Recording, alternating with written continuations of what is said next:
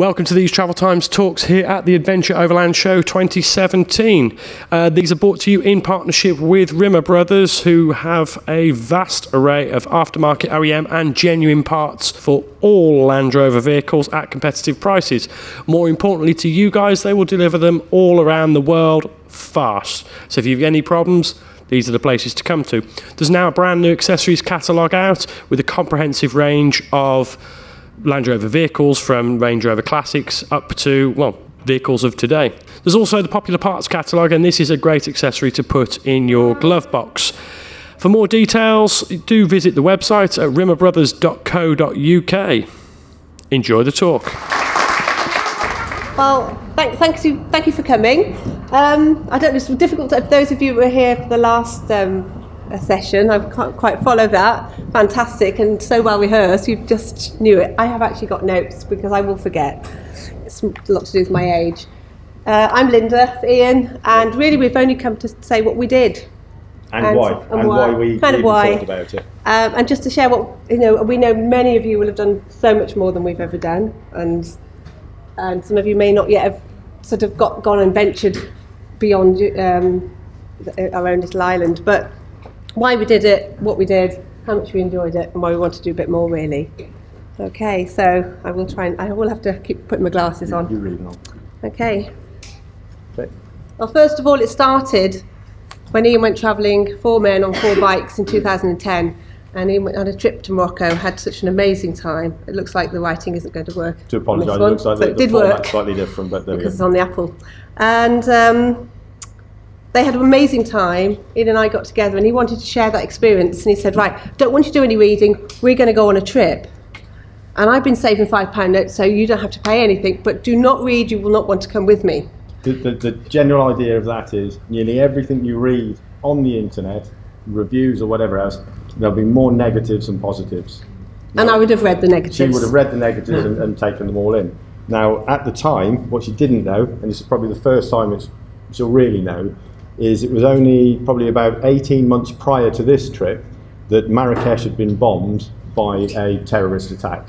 So that was why she wasn't allowed to read anything about going to Morocco. There we go. Okay. Well, we took the T5 just to have a little bit more comfort. I don't ride a bike. I didn't fancy being pillion, and I just wanted a little bit more comfort. We literally put an IKEA bed from eBay in the back. A futon it was, and Ian put a cupboard with a bit of MDF, and we went. We didn't have toilets or anything. We did have wet wipes, fantastic. We could wash, and we did actually have an amazing 2.5 weeks. It was just during the Easter holidays. I was still working, couldn't get much time away. We spent 2.5 weeks, most of it in Morocco. We were fortunate enough to get really cheap tickets to Santander.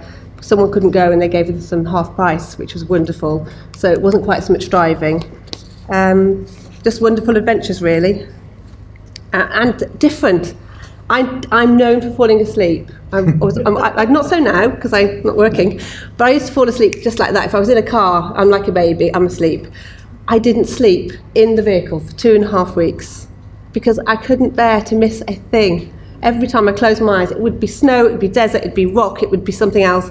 And it was just amazing. I didn't even know these places almost existed. I hadn't been off our island very often.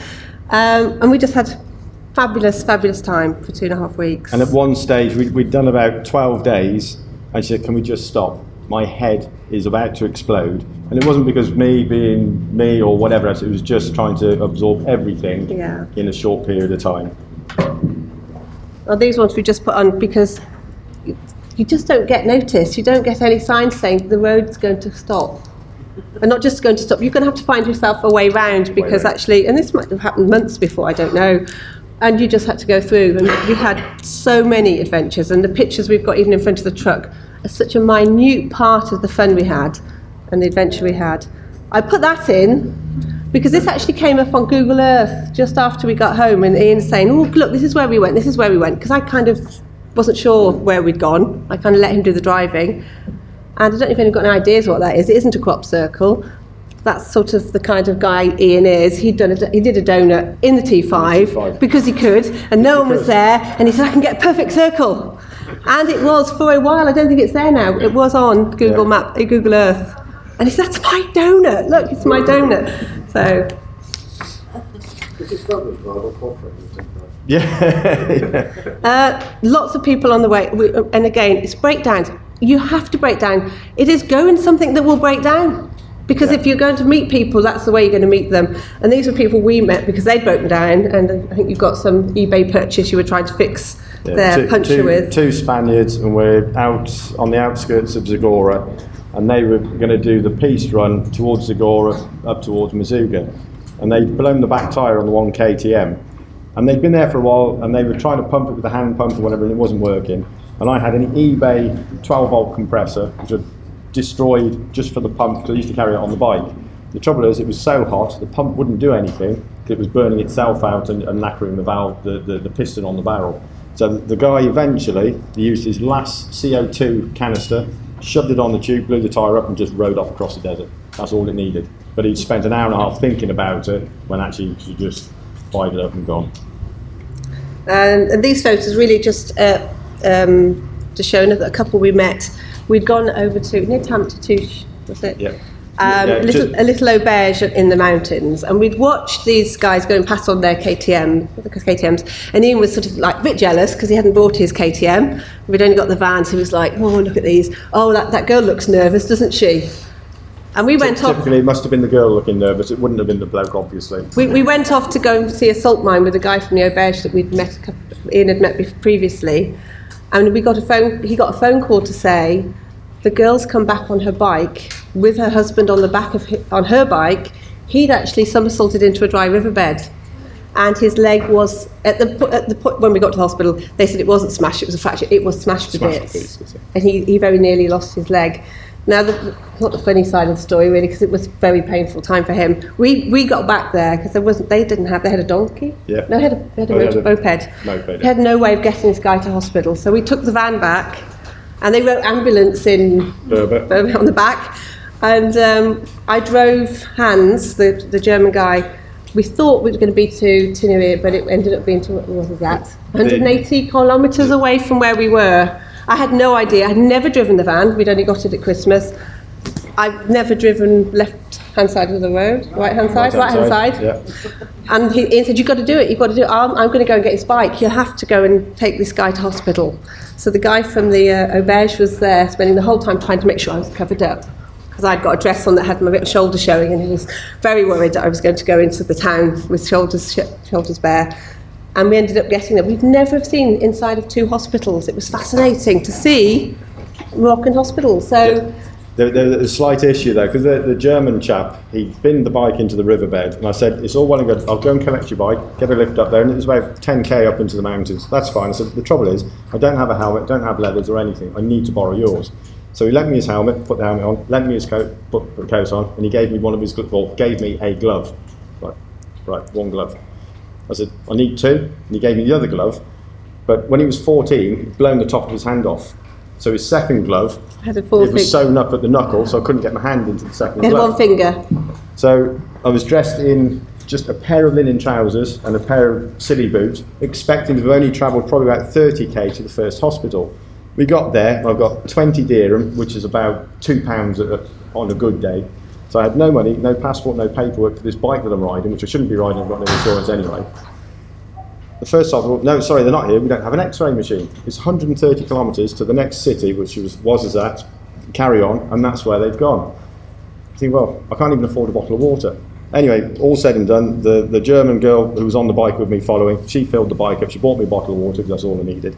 And off we went. 130 kilometres through the desert and whatever else. On tarmac, so it wasn't too bad. Got to the hospital, got off the bike, just took all the bike gear off, walked into the hospital, and all the nurses are looking at me and I think, oh, it must be a Western man's just walked in, you know. What I didn't realise, I was burnt to hell on the face, because it was only like an open face helmet. My one hand was red across there, but a tan line across there. I looked an absolute pillock. It wasn't the fact that it was a Western man in the thing, I looked a pillock.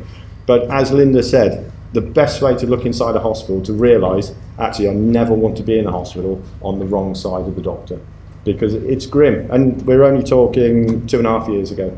The doctor's walking around in a tracksuit. They lifted a little girl. Like a bag of potatoes. It's like a bag of potatoes. Bonk, dropped her on the stretcher, and she was howling. and off they go. Things crawling everywhere on the windowsills. Yeah. So one thing is, don't end up in hospital. Okay. Some of the things we saw, I don't know, some of you may have been and seen, what's his name now? Hans-Jörg Voth, a German artist who created, they're almost like follies because he designed them. It was based on Orion, the star constellation of Orion, and their towers in the middle of the desert. And Ian had been to see them on his bike, and he said, we can get across, you've got to cross a river to get there. It's a dry riverbed, it's a lot of fesh, it's a little bit tricky. We did manage it. When we went just 2 years ago, you can see the cars are parked right by the Orion, city of Orion. You could go up in the towers, and we actually had the guardian make us a cup of tea and chat to us and tell us all about how a camel had fallen in the bottom picture. It's like Fibonacci's spiral of a snail, and you can go down. You could have gone down. We didn't get an opportunity to go down because the guardian wasn't in that one, and they're quite a distance apart. A camel had fallen, and they actually took it out, skinned it and ate it, and there's photos in this book. He was giving us the gory details, and I turned the page and it was like, didn't need the pictures. So that was just fascinating itself, the fact we could get so close. And this is the Sky Stairway, and we actually parked outside. We had our pot noodle and prosecco on the steps, and we camped there for the night right at the foot of this stairway. I'd gone there 5 years previously on the bike, on the KTM. There were 4 lads on the bike, and you can go pretty much anywhere on the bike. Now, fesh, for anyone that doesn't know, is a very white, powdery sand. It's like trying to ride through talcum powder, and it's very difficult to drive through it. With a fairly reasonable vehicle, you've got to lower the tyre pressure, do all this, that, and the other to hammer it through. So before I went, I said to one of the lads that I'd gone with on the bike, I said, I'm going to get my T5 to the bottom of that staircase. He said, impossible, it's never going to happen. And I said, but bearing in mind that you know me, I'll get there. So I purposely packed a pot noodle each and a bottle of Prosecco. So we got through the riverbed, as we went along, it was about 10k through the riverbeds and whatever else, got to this staircase, sat there, took a picture of pot noodle Prosecco, WhatsApped it to him, and he's never forgotten, basically. Can I ask a question? Yes. T5 four-wheel drive? It is, full motion, yeah. Yeah. And that was just basically saying, when some of the sunsets and sunrises in different places, we were absolutely hooked. Yeah. And part of the reason in the end we decided, we have to do more of this, just travelling through, and it was somewhere like Casablanca, a city, and there were Maserati garages on the left, and on the other side there was like shanty buildings, and there was a guy there, big smiling at us as we were going past, sweeping with a bit of a palm leaf. And I thought, which side of the road do I want? They look stressed out trying to get the next biggest car, the next thing, all these people.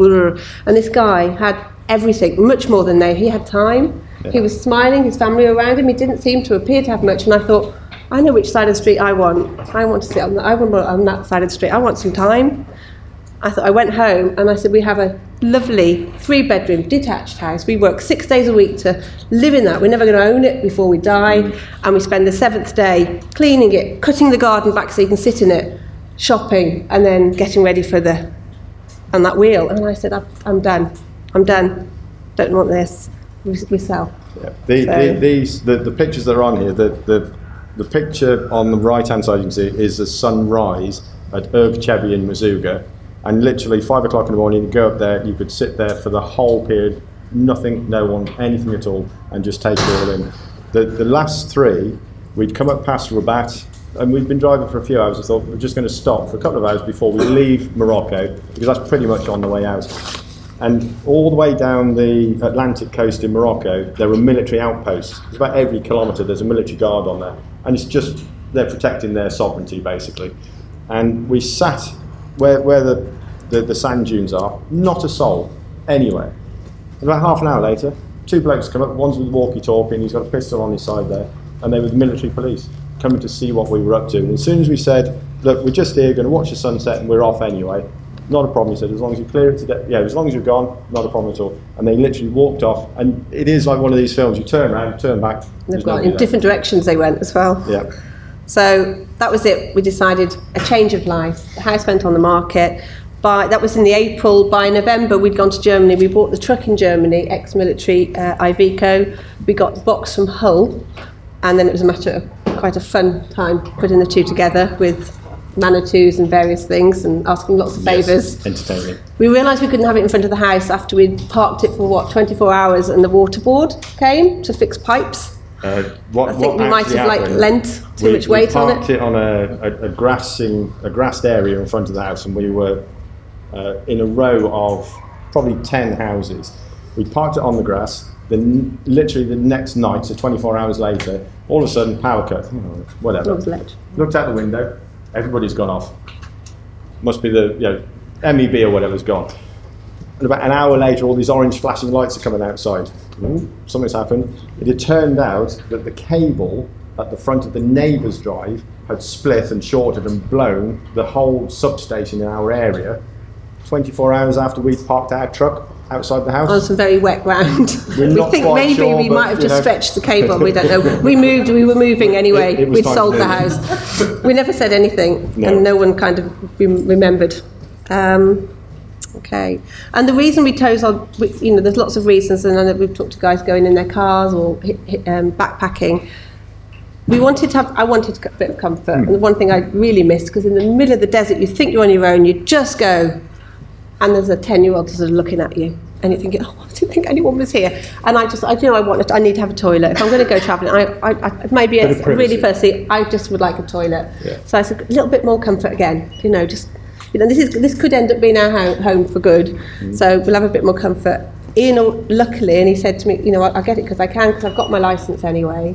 I actually went and took my licence to drive up to 18 tonnes because I wanted insurance, as in, if Ian fell off the ladder or did something stupid on his bike, I could drive home. She'd probably leave me there wherever I was going. But or if I just needed to drive home. So we got the truck.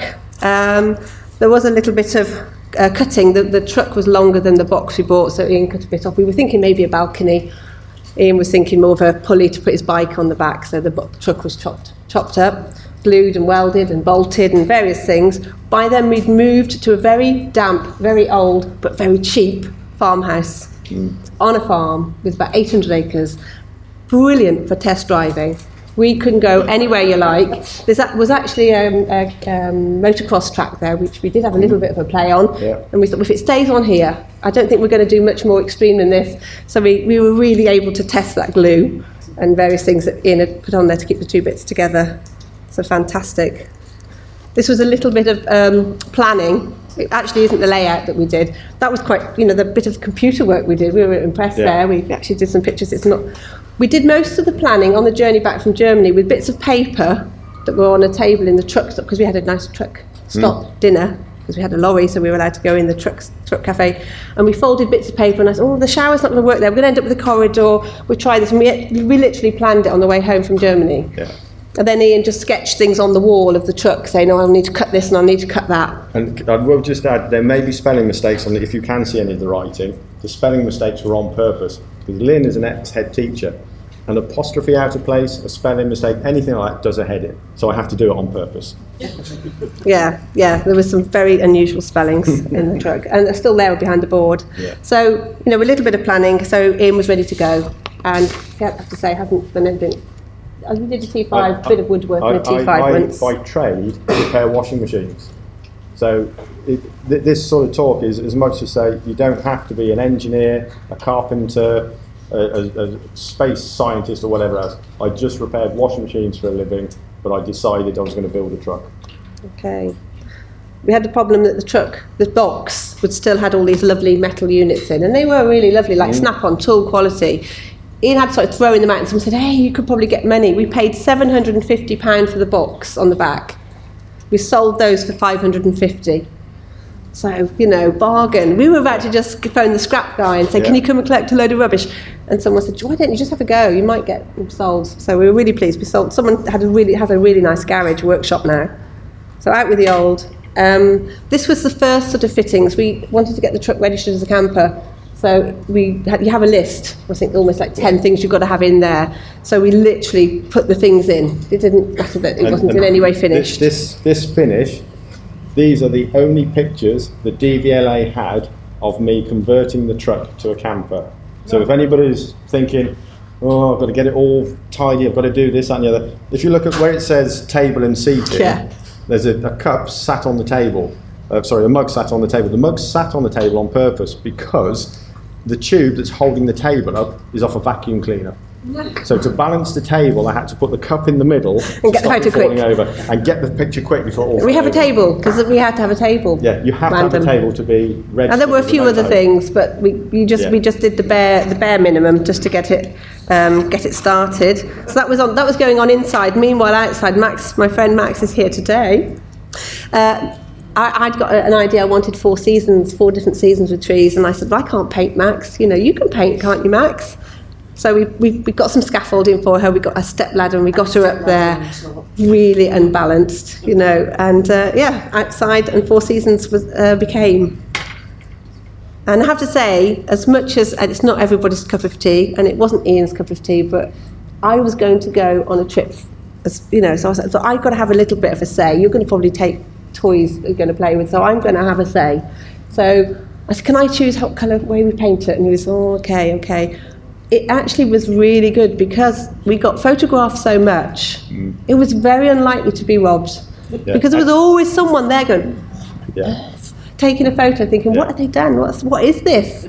So I think it paid off. It was good insurance. And this was, they say, September last year. We were hoping to be going from the show.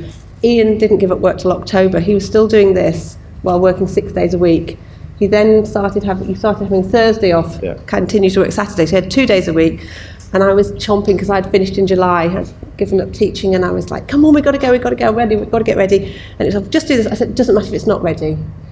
And he got the inside pretty much. We've still got things we'd like to do, a cupboard in the bathroom and little bits. But it was pretty much, I said, this is fine. This is, you know, don't wait to be ready. It's that, you know, I'll invite you for supper when I've decorated the dining room or when the house is finished. And you never invite your friends around because you never finish. So I said, I'm not having that, we're going. He had 24 hours almost. I said, if you want to take that KTM, we're going. Honestly, I'm not waiting. It was the 22nd of November when we finally left, and I said, if you want to take it, you sort something out quick. So he had to just think. He sat on the deck chair looking at it. Oh God, what metals have I got? What can I do? What can weld? Guess what? The KTM went with us. The KTM went with us. It wasn't the best. I wasn't going without it. It wasn't the best. It's not the best. You see, but it worked. There'd be a lot of diehards out there saying, "Oh, you can't do that because you've got no exit angles and this and that and all the other bits and pieces." It doesn't matter because again, I could have spent another 6 months making a frame that would have worked or whatever. What most people don't realise is the frame actually is cantilever. I can take the bike off and roll it all the way up out of the way and go where I want anyway. But the diehards will look at it and say, "You can't do that." Well, you can. We did. Yeah. You know, it's as simple as that. And so we ended up leaving on the 22nd. Did you ever have to take it off the back? Yeah, rode it everywhere. Yeah, but did you take it off the back because of the departure angle? No. We only avoided one case where it would have decked out properly, but we went round the obstacle. So. And we did go through some. I think this was just after. I don't know if it's going to play. No, it's a different thing. Oh, that means the video's on. No. Video's on. Sorry, there were a couple of little videos. Oh, yes, there is. We left in November, we travelled down through France, through Spain, quick stop in Portugal, parked it in Malaga and flew home for Christmas. When we went back, we picked the truck up, drove out to Morocco, and that's when our real travel started as far as we were concerned. As you can see on the video clip, that was trying to get to a campsite. The campsite was the top of the hill. We were coming back as a retreat because after going through this very narrow and horrible weather, got to the top, they had an arch, and it was a really low arch. So we couldn't actually get it wasn't for campers. Because we're not that tall, really. A lot of campers are as tall or taller than us, but yeah. Okay. That's okay. This was right at the top of, is it the... Tess. Coming through the Atlas Mountains. And we just dropped my daughter off at that point, and she was saying, you don't keep taking my mum on these bad roads, you know. She was going to kill him. And we hadn't long, dropped her off, and then every road from then on in got worse and worse and worse. And we got to the top of here. We actually arrived in the dark, unusual. We arrived in the dark. In the morning, I was thinking, oh God, it's really high up. We're really high up, and these roads are absolutely shit. And I am scared. Fortunately for me, it was really, the cloud was there, so I couldn't see, and I kept saying, it's just a field, it's a field, it's a road and it's a field. There isn't a drop, and no one else is going to come along. This is our road. I discovered what black and white roads mean on a Michelin map. on the Michelin map, on very few of the roads, certainly in Morocco, they've got a black and white line following the trail. And when you look at dangerous, the legend, because possibly impassable. I didn't tell Linda that there was a legend in the back of this map, and it says dangerous. And so we did some, did some adventures. Now, at this point, I don't want to try and. Oh, it doesn't matter. At this point, I will read my video extract because a little bit later, sort of a catastrophe starts. This is Ian always having to go that little bit. There's an easy route, but why not do this one? Let's see how we can push it. So I'll just read what happened on that evening. So it's 10:30 on Friday the 3rd of March. I'm sitting on the bed behind the driver's seat. Jack, which is my daughter's partner, has just told Jessica, my daughter, as a joke, Ian and I have split up and we're in the middle of nowhere. Problem is, apart from the fact we haven't split up, I'm pretty pissed off because we are pretty much stuck in the middle of nowhere. We'd headed for Sidi Ifni towards our next stop, Plage Blanche. The first mistake is to ignore the things in the road that suggest the road is closed. Ian found a detour and ended up on a road, pretty much a new road to be fair. It wasn't a road that anyone should be travelling on. It wasn't even ready to be opened, but there was no one else apart from some locals on mopeds. The road went on for miles and miles along quite barren land. It got hilly, mountainy, still not sure when one becomes the other. Suddenly, as if it's in the case in Morocco, the lovely tarmac road ended. And yes, you guessed it, just where the road meets the river. But did that stop Ian? Oh no. Not Ian. Some Germans managed to pass in a 4x4 to get across, but we were much too wide. So did that stop Ian? Oh no, not Ian. He just collected lots of rocks, took a detour through the riverbed and built up a ramp on the other side to the road on the other side. However, the road on the other side was not actually a road, but it was on Ian's sat-nav, not on our map. I got out at this point. I walked for a while because I refused to drive up such a dangerous, treacherous road. I did video him for a little while, but it just got worse and I couldn't look. I'd thought that Plage Blanche was just over the hill, but then we reached a fork in the road and the sign said 20 kilometres. Did that stop Ian? Oh no, not Ian. On and bleeding on we travelled. The roads became less treacherous, at least no cliff falls, but we could have toppled over. Then it got dark, both tired, thrown about for hours on the rockiest, bumpiest roads ever. And did that stop Ian? Oh no, not Ian. Eventually they levelled out and we travelled along a road, you could barely make it out, of pebbles that was running parallel to the sea. After a few kilometres and still no sign of life, the tracks were impossible to follow, and Ian drove about a bit looking for them, but quickly realised we were close to sandy dunes, which we did not want to travel on, particularly as we'd already nearly got stuck earlier that day, before winding a way out. But did that stop Ian? Oh no, not Ian. We'd lost the road, but it continued to be guided by the bloody sat-nav. And suddenly the ground became quite wet with puddles all around. Ian had only said half an hour earlier that he avoids travelling. In fact, he said he doesn't drive through water because you can't tell how deep it is or what might or might not be underneath. So when the whole area was covered in water, did that stop Ian? Oh no, not Ian. He just went fast and said a few words of encouragement to the truck and ploughed right on in. Now, did that stop Ian? You bet your bloody life it did, and the truck, as we ended up at a 45-degree angle, passenger side into a bog of sorts. The driver's side wheels were not even on the ground. It definitely stopped Ian. We are now absolutely stuck in the middle of nowhere. Jack, you weren't wrong, really. Ian has been digging, thank heaven he brought his spade, for about an hour. He's managed to dig quite a trench under the scummy water, and he's going to try the back wheel now. He's hoping to wedge it with bits of wood and things he's found under the wheels, and he's hoping it will drive out. It is more than a little bit scary. It's late, it's dark, and it's very close to the sea. A man came down at one point from somewhere up the hill. He had a torch, but didn't speak English. And as we don't speak Berber, he almost fell over on the slippery road, which was only 5 bloody metres away. He disappeared again. I don't think anyone will be rescuing us anytime soon. And that was the next morning, after a night on the piste, trying to get out of my side of the door. Ian did manage to get his bike off and went off to get help. I'm sat in the back of the truck thinking, how long are we going to be here? Thinking, please, just someone come and rescue. There's nothing around, and there's a very, very narrow road up a side of a hill. And I'm sat there, and the next thing I can just sort of think, can I hear something? And there was a white camper van, and it kind of just nosed its way around at the top of this hill, and I could just see it, and it was like, oh, piss off. And it went off like this, just as if it looked, no way am I going down, that's just too dangerous. So please, next thing, this red Mercedes came round. It was even rescue colours. I think this is it. We are saved. And they came round. He stopped. He got out. Then he sort of looked at the road. I thought, no, he's not going to risk coming down. He came down the road. He built up the road like Ian does. Built up the road. We knew they were going to be friends for a long time. Made the road a bit safer and drove his Mercedes down to us. Unfortunately, at 7.5 tonne and we were 10 tonne. He didn't manage to get us out.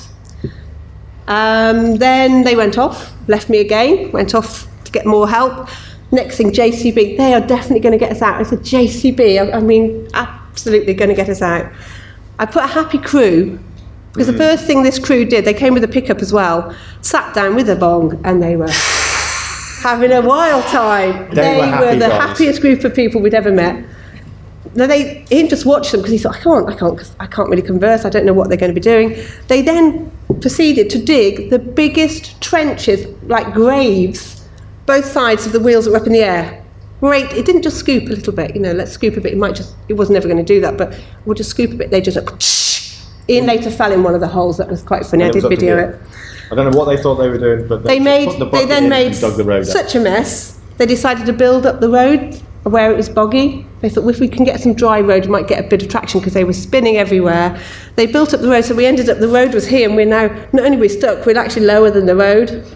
And we're thinking, they're not going to get us out. They didn't get us out. They didn't. Bless them. They were lovely. And they were going to do it as well for 200, equivalent to 200, about £200, 2,000 dirham. Yeah. So we were like, oh gosh, if they get them out. Anyway, they said they would come back the next day with something else. Yeah, but after this, they disappeared. We stayed, as a German couple stayed, said, look, we'll share dinner, we'll have a bottle of wine, whatever else, and that's fine. About 10 o'clock at night, knock on the door, and you're in the middle of nowhere. Think, oh, all right. So we open the door. There's a lad stood outside, and he said, "Oh, it's got to go. You must move it. Military say you must go this and that." He said, "These guys are never coming back. I help you." Right. So a bit of language, and he said, "I'll get 2 tractors." And I said, "Well, are they big tractors?" "Yes, they're 10-ton dupes, this, that, and the other, all singing, all dancing." "Okay." And he wanted 500 euros. So I had to be quite stern and say, right, 500 euros, but my truck has to be parked there. No money until the truck's parked there. 2 o'clock in the morning, 2 tractors turn up. Now they probably use them for topping on a farm or just scurrying trees in a whatever. They weighed about 2 ton each. They strap the 2 tractors on, and it's like the wacky racers. 1, 2, 3, and bang, off they go. They're using rope, not chains, but rope. Both of the ropes snap, they come flying back up the truck, all the rocks and shale and whatever, all up the windscreen, the front of the truck and whatever else. I'm sat there thinking, this is going to end bad. So they tied the ropes together again, by hand, nothing mechanical. 1, 2, 3, wacky races, bang, off they go again, ropes snap, rocks all up the front and whatever else. And we're now about 3 o'clock in the morning. I just turned the ignition off, turned the lights off, got out and said, you've got to go home. Go home. It's never going to happen. But before, then in the morning, the same guy arrived with another guy in a pickup who said he'd got all the equipment we could possibly need. He wanted 2,500 euros now. And we were thinking, do you know what? I will dig into that myself. Yeah. There was another Moroccan guy came. He stripped down to his undergarments and said 5 days. He was going to dig it. I will have you out in 5 days. Well, he didn't actually say that. He said it in a little bit of French, and our German friends spoke French as well as German. And he actually did start. He did start. He started digging. He did start digging, literally scooping mud with his hands and dragging bits of plastic and bits of wood. But we just leave him if he wants to get on. We didn't know what was going to be happening anytime soon. Luckily, a Leyland DAF turned up. Oh, you've got that one on there. And it was a tipper. What we did, he had a long chain first. Didn't pull it. It didn't even move it. You can see it bouncing. Young lad, he had no worries at all in his life, basically. And he just reversed back up, half the chain, strapped it back on. There's no tow hook on the back of his truck either. He just clipped it to the chassis rail. I think, oh, fair enough. And he popped us out. And what he did, he lifted the back of the truck up, and you could see there was about 10 to 15 ton of stone in there. So he weighed probably 25 ton. And that's what got us up. But I missed the actual pulling out of that video that you just on the bottom. But we were actually. I was so busy playing with. There were some kittens and puppies on the beach, and I was busy we were chatting actually to stuck them. there for 2.5 days. Was he double drive on the back? I don't know, to be honest. He just pulled us And out. he put it higher, didn't he, or something? Yeah. So it got us out. And he was from the JCB group, and all he wanted was 200. 200. And he was euros. more than happy. He wasn't trying to get anything more out of us. That's when the frame had to come off it and had to do a little bit of repair to that. And then we realised there was a seal leak. And the guys we ended up in another town. And we were looking for a mechanic, and we just went past this doorway, and there was someone meticulously putting hydraulic pump together. And we thought, he's looking like he knows what he's doing. He's been just meticulous. I bet they can help us. They came into the camp. We'd gone to a campsite so we could use their tools. And they said, yeah, we can do that. Come at 9 o'clock in the morning, park outside. First of all, they haven't got a 60 mil socket. Yeah. And we said, well, what's going to happen? And they invited us in for a chicken tagine dinner. A taxi arrives with a socket a few hours later, and they get this off, and then they look at the seal. They can't get the seal. The seal's up in Casablanca, and which is miles and miles away. And they said 9 o'clock in the morning. They're going to get a seal at 9 o'clock in the morning. It's amazing. How much is this going to cost? We haven't dared to ask. We just got to get it fixed. And so we slept outside there on this road. It was amazing just watching the comings and goings, the videos we've got of different vehicles. And just about 9:20, tap. They were there with the seal. They fitted the seal. A genuine seal had come from Casablanca. They taxied it, just keep swapping taxis all the way down until it got to them at about 9 o'clock. They were writing the bill out, and you could see them going. And having a bit of a discussion. We'd already said if it costs about 300 euros to repair it, all well and good, it's got to be done. Or more. And he gave us the bill, and we went 110 euros for 7 hours labour and a genuine seal in the diff. So we gave them a nice I wouldn't tip. go to Iveco in England and ask them to look at it. Yeah, I'd expect to have a bill. That then followed, and this is why breaking down is so much fun, because the German couple, Guri, who was the driver of the Mercedes truck, and his wife Irma became quite good friends. They said, right, you promised us a bike ride if we helped you out. So Ian and Guri were able to get in their bikes, and we both could drive the trucks. So we became their support crew, and didn't they have fun? They've been travelling in Morocco for on and off 20 years. So they absolutely took us to places we would never have found in the middle of absolutely nowhere. And this place there is a Tisgree, but there's two Tisgrees. It's a bit like there's a Farnham and there's a Farnham, there's a village and there's a town. But this place is not signposted. The only thing that says it's Tisgree is a painted stone that now the Tisgree's almost come off. And this Agadir in there was we had to walk quite some miles. We had to leave the trucks and we had to do quite a long bit of walking. But they said, we know it's here. We came 15 years ago. But they'd been a few times at that point. And we managed to get the key to the door. I mean, it was quite legitimate. I'm sort of here. And it's we started up here and we had quite a walk to get up there. A little group of children in their flip-flops, with their feet hanging over the edge of their flip-flops because they didn't really fit, running like goats, saying, come on, and they're holding my hand and saying, come on, helping me down. And we managed to get right inside all of those vehicles. Go into all those little rooms where they used to store all their, it's a fortified warehouse, isn't it, where they put all their sort of goods. And we'd never found that. Amazing. And this is just some of we actually ended up helping them out. We got them out a bit of fresh. This is just some of the roads we went on. We realised we couldn't cross the river here. I don't know where we were. I could have crossed the river. He said he could. I said, do you have I wasn't allowed. No. I watched what his wheel was doing because I was filming and I'd seen all the bikes falling off. So he actually did a 5-point turn and yeah. Okay. Do you want me to do it?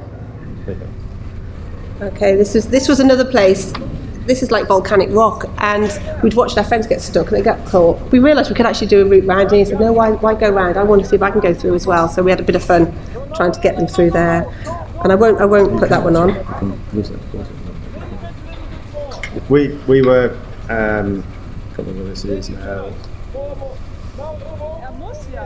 in Zagora. and they'd said, we'll go to the market in Zagora. So Lynn's driving the truck, and all she's got to do is follow the people in front to get to the market. So if you follow the red truck on the video... Not the red truck, you've got to follow the people that I'm going to watch, which is, I've got a roller, I have got scooters, I've got pedestrians, I've got cars just pulling out in front of me, and I haven't really driven in town much, I've just driven in the desert. This is probably my first time driving, and at this point you can see I'm so busy watching all of what's going on, I've lost the Mercedes, and I'm heading completely in the wrong direction because they've actually turned off at this point.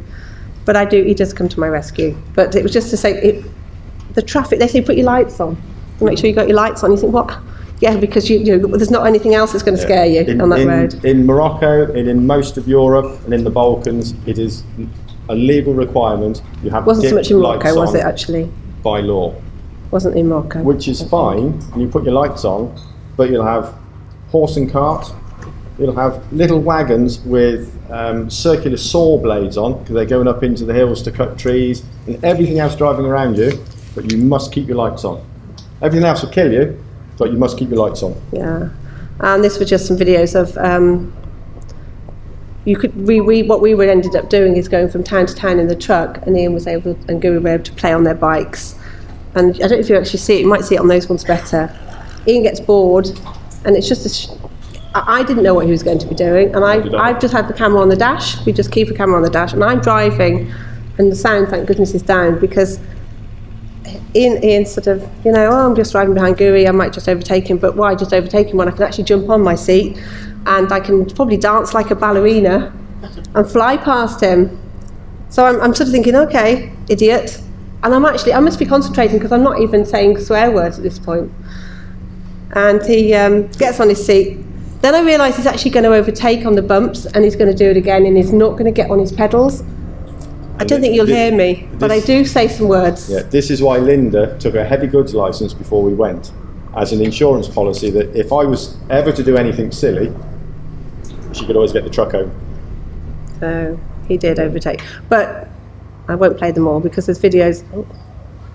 The girls did have fun, and there's some clips of us. We did have a lot of fun without the boys. So. This was Ian had a thing about wells. If we saw a well, he would have to go and look in the well. Only thing is he hadn't zipped his pocket up, and his lovely new Windows phone landed in this well the night before. And the German guys with us going home, we thought in the morning we'll pretend I've gone looking for it. So that's what they woke up to, and they said, we don't know anyone like you guys. Because those aren't, obviously I'm not down the well. I did stuff a pair of jeans and we set it all up so they'd get up in the morning thinking, oh my God. But yeah, any well that he went to. But after that, he was a bit more careful of his phone, I have to say. And just very quickly now, these are the same Hans Georg Voss's artwork. Just 2 years later, you cannot park near them. They put rocks round, a bit like Stonehenge. So you can't go and park up against it. You can't go and camp against it. You can't go inside now because it's got structurally not safe. Inside that staircase is the most amazing metal wings. And there's photos if you go online of people standing in front of them, photos taken. And it's just such a shame. And those are, if anyone wants their coordinates to go and find them on a trip, well worth it. We then, just some of the wonderful pictures. I found out as a grandmother while I was up this mountain. We had time with the nomad family because the guy from the auberge, I think, was dating one of the girls up in the mountains. Said, "Come on, I'll take you to visit." Just amazing experiences. And back to the point that you had about it doesn't matter what vehicle you've got. That's what they have, a Renault 4, and they go everywhere in it, through the rivers, up the mountains, everywhere. It's 43 years old, and it will probably go for another 40 years. Our truck sat next to it. It might last another 4 years the way I use it. But that Renault 4 will still be going. So we totally get you don't need everything. And it's just a measure of which changing. When Ian went in 2010, he had a donkey. 2015, he had a moped. And he said, I'm going to get a car. And by 2017, he had a car. Now, just on those pictures, the top three, you've got the Renault 4 and then the Mule. The Mule actually cost as much as the Renault 4. Yeah. They're about €1,000. And then I'll just fly through these. This is just some of, this was well, not just Roman ruins, there was a load of history behind this whole place in Volubilis on the way back up through Morocco. £1 to go in, not even barely signposted. This was just to say you can hide We are In a hidden down truck. there. You literally can park for free just about anywhere. They said, when you get to Croatia. If you look, I don't know whether you can see, but we're in the biggest, stupidest truck all painted, and you can probably see it better on the screen, but just there is the cab. So we've got it painted like anything that stands out, but you can hide anything without trying to hide it, just backed up by some trees. And the lovely view of Montserrat there is because we decided we'd try and do a bit of geocaching. And that's that lovely picture we got when we were up there. And I'm going to fly through because of the time. Just some of the views, Ian going off to play. And this one, Ian forcing me to jump out, take a picture because we went to Monaco and they were week before the Grand Prix. They closed all the sort of side roads off and set up the track. And that was the starting, I think it's starting grid. Position number 4, that one. Yeah, and he said, get out, take a photo. I said, you can't stop, take our photo. So I am running in front of it to take the photo. And just some of the wonderful places. We dashed through. We did 20 countries in 8.5 months. You could do it a lot cheaper because we used a lot of fuel. Fuel was the biggest cost. And now I'm thinking I should have spent a month or 2 months in every country and I should still be there. I will be. So this is just Croatia. We did do some wonderful wild camping even in Croatia. I think you have to be kind of bold. So I won't play any of those. Even in Split, we managed. Sometimes you're lucky. There was parking. It was so much per hour, and they said you can do a 24-hour, and we'll let you sleep in it. And it was the end of the train track, so it was cheap, and we ended up going right in the centre of Split, Montenegro. And this was a campsite, €10 for the night, and they gave us beer when we arrived each. It was 10 for the two of us, only 10. We had a beer each, we had coffee in the morning, and we had free access to the pedal boat, the kayak, the canoes, their cycles. And if you rowed across, you could row across to Albania, but you would get caught by the border police. Yeah. Apparently, we didn't try. It was quite a long way over the Lake Ohrid. And that's the communist, one of the communist buildings in Bulgaria that had actually been cemented over and you couldn't get in. We were lucky enough to find a hole. Ian and his friend went down a bit of a rope ladder, and we said, well, girls, we didn't want to go down, a different couple of friends. And just as we were leaving, after they'd played on it for a while, Oh no, you're not about getting in. someone came with a ladder, and we said, oh, guys, can we come down with you if you've got a ladder? So there was a different hole, and it was, literally 20 foot down, and quite a climb, and we managed to get down into it. I don't think you're supposed to, and there were cameras. I'm not sure they're working, but we ended up being right inside this amazing ex-communist building. Just so much sort of history, wonderful pictures and do it justice. And again, just people stop. We stopped in Austria. People said, don't go to Austria. It will cost too much money for the tolls and everything. We got a go box thing at the border. We put something like 90 odd euros on it. We got back. We used 11 euros. We ended up with 80 for something back. Because we didn't go on the motorways, we went all through the Reed National Parks, and we pulled up in this village, Fleming, and this guy in this Mercedes pulled up and said, you staying here? And we're like, he said, oh, because I've got a better place. Come and park right by the river, it's mine, no one can turn you off. He went off to feed his bees, came back with 3 cold beers for us. Just lovely, lovely people. We have a place to stay now in Austria. He has a place. And finally, do it. Just do it.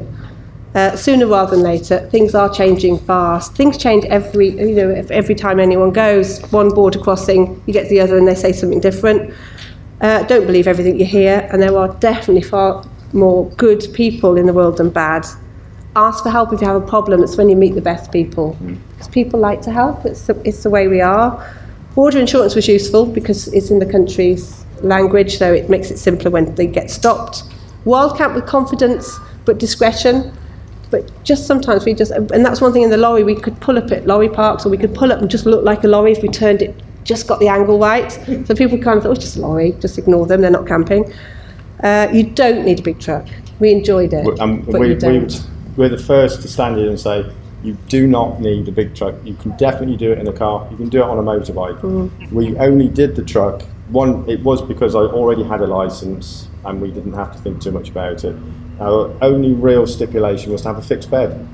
And I know you can do it in a Peugeot van, you can do it whatever you like in a Peugeot van, but I just like the idea of getting into the desert in Morocco and you can go wherever you like. You don't have to think, I'm going to bust something here, or I can't go on that road because there may be a couple of rocks or whatever else.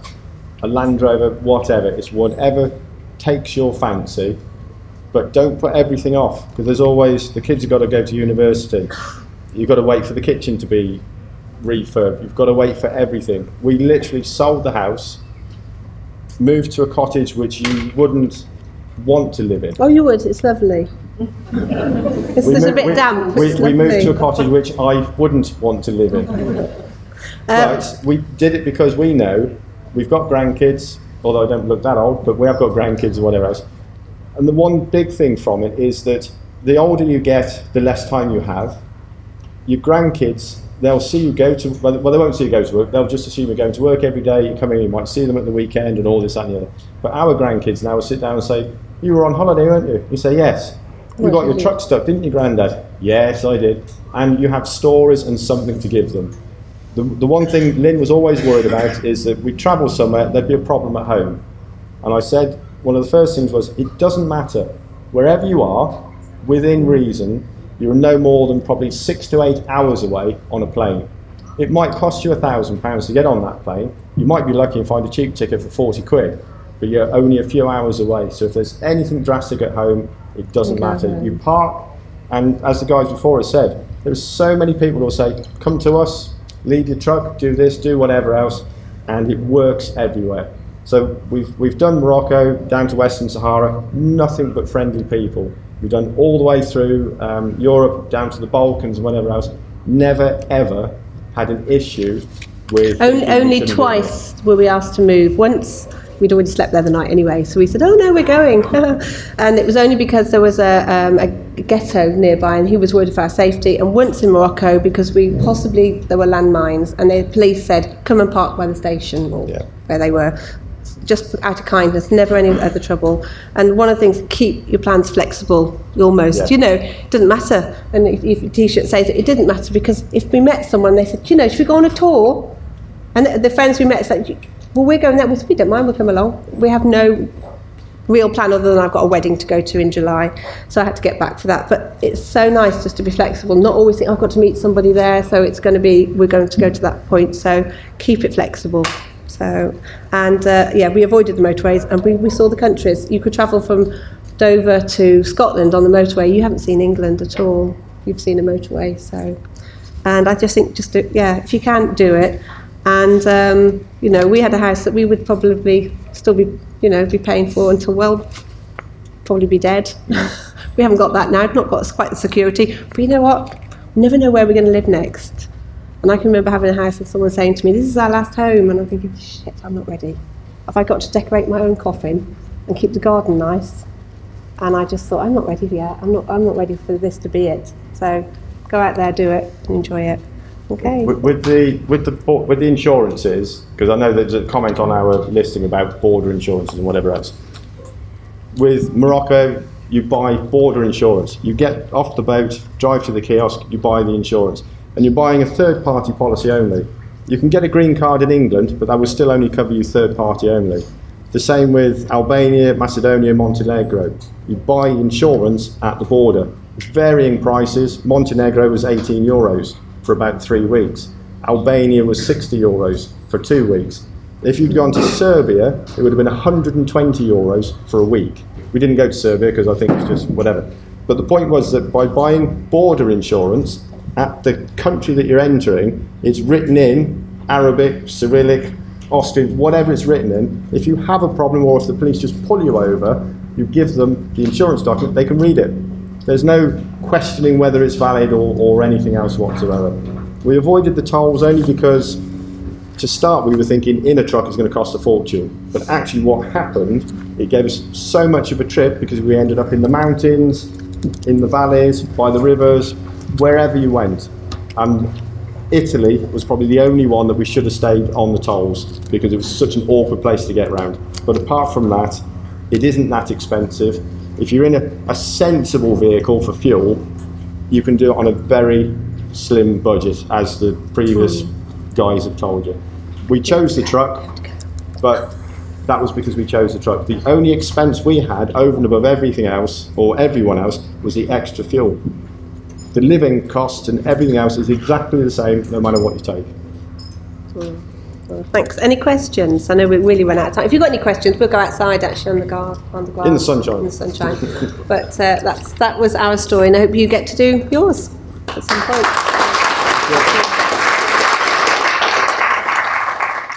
We'll be back shortly at Adventure Overland 2017 with another Travel Times Talks.